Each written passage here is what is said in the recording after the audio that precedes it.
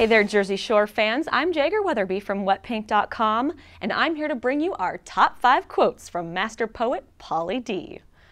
Starting us off at number 5, Pauly explained, "Mike could not play wingman for me. I need somebody that knows how to take one for the team, or entertain a grenade, or even decipher the bomb if one comes."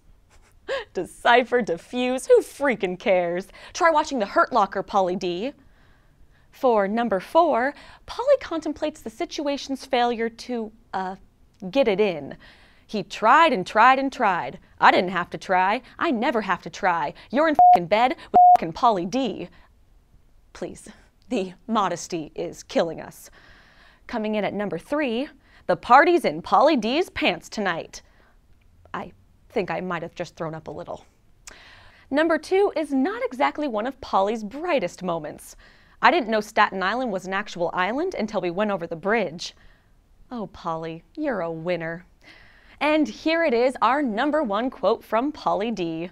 In a weird Snookers world, like, me and Snookers would make the best, like, little guidos and guidettes, little poofs and blowouts on our little kids. Aw, that's cute. And probably qualifies as child abuse.